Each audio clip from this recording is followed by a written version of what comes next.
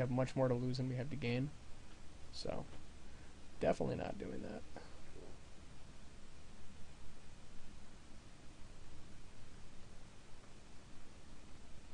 It's kind of annoying, but it's fine. Doesn't actually bother me.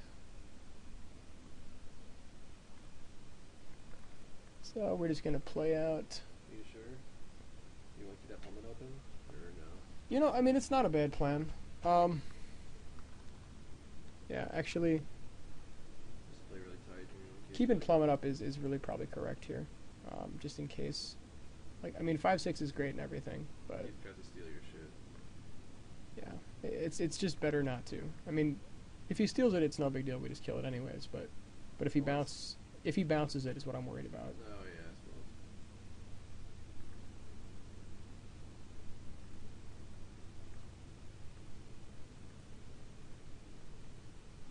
And at this point, we can almost consider just throwing one of these away just to push damage. So we attack with all three, and Yeah, totally. get him to 6, and then we basically have him at lethal. Yeah. Yes, bro. Perfect play.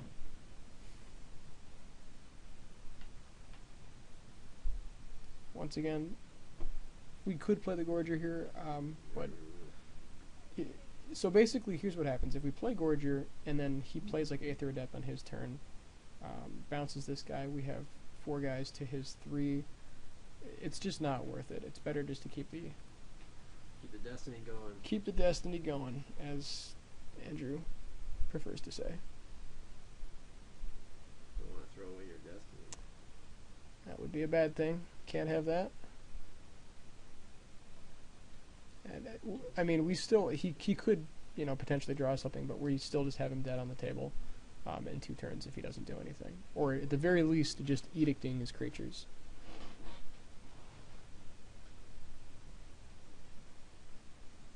If he taps out now, you can kill his blocker. Yes, if he taps out, we will definitely just kill him. No. So at this point, Gotta wait through another dork.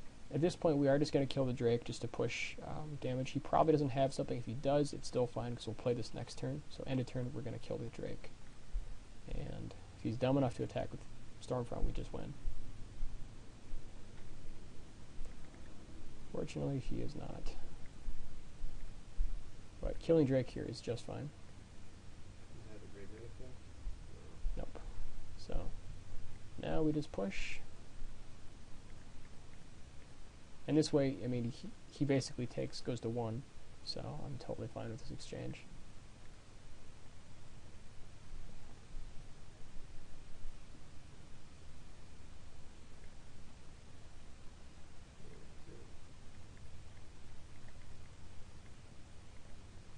And we have him dead to a number of different things here.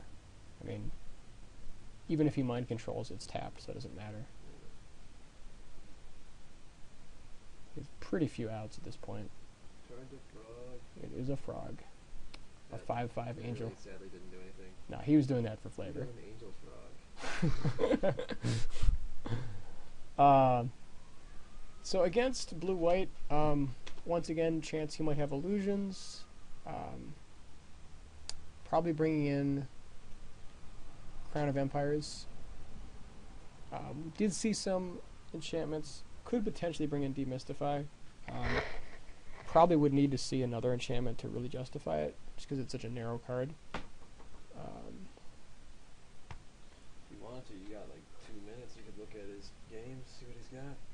That is a very, very good point. So, gonna go ahead and briefly do that, and we'll be back in a minute. Okay, here we are for game 2. His hand is okay, and we've got a Jade Mage. Problem is, he is pretty flyer heavy. This Jade Mage proved its worth the last, you know what I mean? Like, if he doesn't get rid of it. Yeah, but we do have essentially 4 spells we can't cast. Yeah. But the Jade Mage. I think Doesn't I'm need actually... one more mana. Yeah, it needs 1 more mana. I think I'm actually going to send this one back. Definitely. This one is fine, though. I mean, it's not as good as the last... Well, it's really close. It's it definitely has potential. It need to draw well though. Good news is we're not land screwed, so there is that.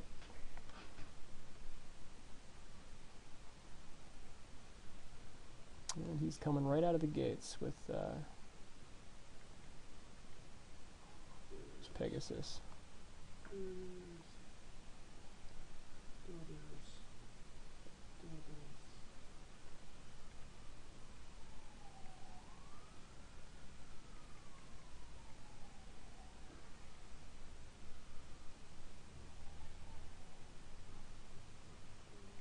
Didn't really see any bouncing effects that he has.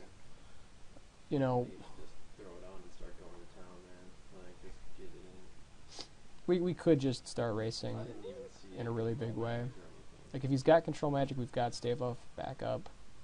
Basically, you know, we do get tempoed out by bounce, but if he doesn't have bounce, he's in real trouble. You got the tap thing, that's about it.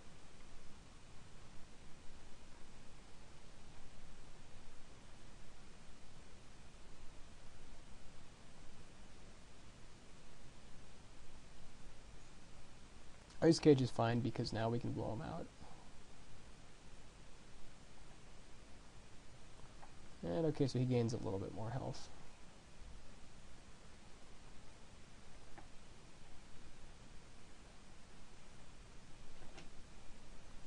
Oh god. Yeah, so the play here Just in case.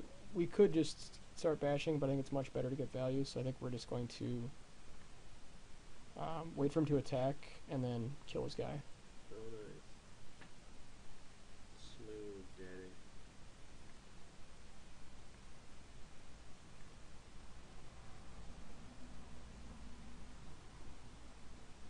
Don't give him pro white. No, definitely giving him pro blue, don't worry. Pro blue seems much better. Then he can't be turned into a frog. Yeah. Not that that would stop it. Pro white would be pretty hilarious, I admit. It would be. It's hilarious in the worst way possible, Yeah. To laugh ourselves out of the tournament. pretty much. Definitely going to keep stave off back up and just send. Throw the warhorse out too. Exactly. This dude's in a bad spot. He's definitely not feeling good right now. There's no line about that. Oh, good thing you mulliganed. Agreed. Oh, well. That's not over yet.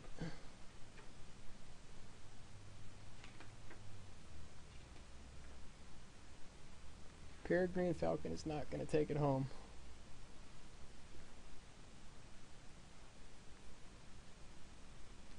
Yeah, Be a shove, dude, yeah. definitely going to get some Yeah, free damage he has in. to block the big boy. He doesn't have to.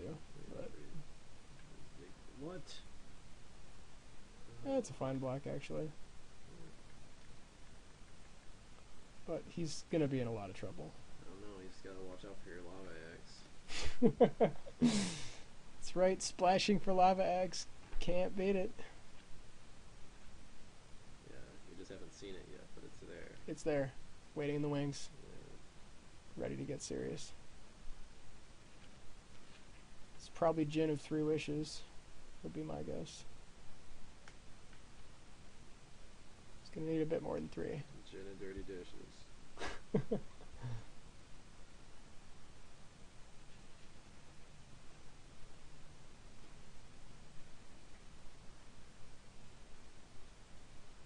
Gideon, okay, that is pretty good, not going to lie. That's a problem. I mean, even if he kills our guy, we just get our Angelic Destiny back and equip the Mastodon. So it doesn't actually matter. But if he does the must attack Gideon, that's sort of annoying. Does he get it next turn, hopefully? Yeah, you can use. No, you can't. Can't actually kill him this turn no matter what, Yeah. which is annoying. You don't want to stave off pro white. That's bad news bears. That is bad news bears, as she put it. Go for it. Yeah, definitely just going to push Gideon. Oh yeah, man. You got to.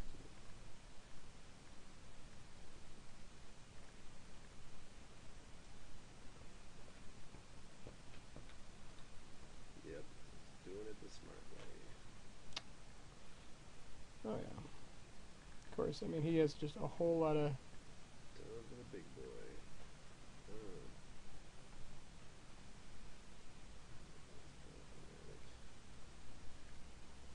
Basically, at this point, we pretty much lose to Day of Judgment, and that's it.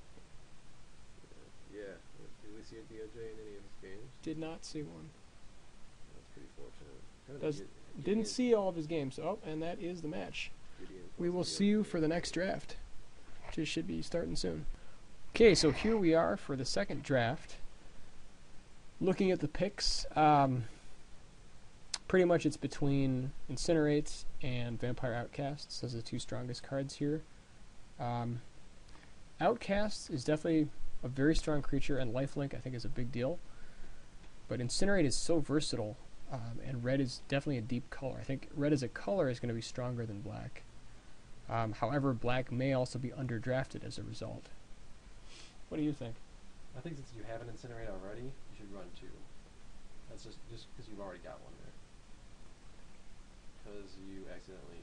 All right, so we'll take the second Incinerate. Yeah. Just because we got lazy and missed We the may first have second of the draft. missed the first second of the draft. Okay, that was pretty terrible. At least we got an Incinerate out of it. All right. Lava Axe, dude. Just start throwing shit at him. Lava Axe is not bad. We could also look at either like Stave Off and going red-white. Tormented Soul is good for like a red-black deck. And I think that I think the Lava Axe is fine, but I also think that it might come back. That Lava Axe ain't coming back. This one is tough. I think that we'll take red in just because it's a good card and It's too weak. cement the color. Warpaint is actually fine. Warpaint's great, dude. Otherwise, we could Blood pick up. Rage. I believe that Giant Spider is actually the best card in this pack, and so I think we're going to take that. Okay. Into some red, green. So then we have Fireslinger, who turns on Bloodthirst, is quite good. We also have Carnage Worm, which is an absolute beating. It's tough call. They're both amazing. They're both very good. Fireslinger is incredible He's because quicker. he's quicker, and I think that green has a lot of big creatures. We could also look at Phantasmal Dragon, which is pretty sick also. This is actually a fairly tough pick. Pretty badass deck. Fun reading. Yeah, Dragon is... There's not that many things that target in this set, so I think Dragon's a very strong card. Fireslinger is also very good. I think we're just going to take the Fireslinger and stay open. Yeah, I like that one. Goblin Grenade is quite insane if you can get enough goblins to support it. However, I think that... Hellhound or got Grenade. Or maybe even Rampant Growth. I don't think it's Rampant Growth. I think it's either going to be... Like, Colossus is fine, but I think Active Treason actually might be the best card in this pack. Better than the Hellhound. Deep into red. We are deep in red. Hellhound is good, but I think that... Oh yeah, Treason. Treason, I think, is... Treason like just trumps like games. Yeah. I think Treason might be a little bit stronger for us. Turns it around. Lava Axe or Combust. We could pick up... Combust is a very good sideboard card. Lava Axe, we could just, literally make a... I think you should just start rolling the train, dude. Like just start throwing shit. It's actually... It's a very viable strategy. I think that actually I'm going to pick up the Basilisk, because I think Basilisk is a slightly stronger card for us. Well, maybe not. If we have Active Treason, Axe might just be better. We could just make a deck that just really just goes to the face. Gotta say, I like it. In that deck, Arsonist is absolutely insane. What does Circle of Flame do? Circle of Flame is pretty much stops you getting hit. It does 1 damage to lower guys, which is fine, but Arsonist is quite good. Yeah. Rhino is only average. We're definitely not cemented into green, and Arsonist definitely fits the curve.